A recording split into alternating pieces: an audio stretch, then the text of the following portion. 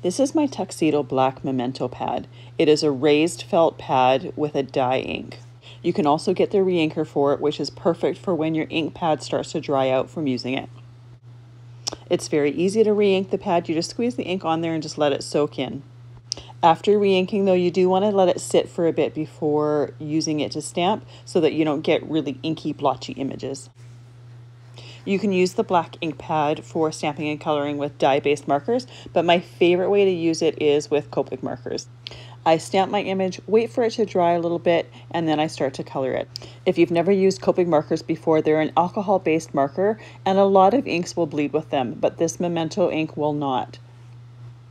It stays where you stamp it, and I've never had an issue with it bleeding, and I've used it for probably 10-15 years now. It's one of my favorite and most used ink pads, and it's definitely my go-to when I'm using copic markers. It's a great ink pad.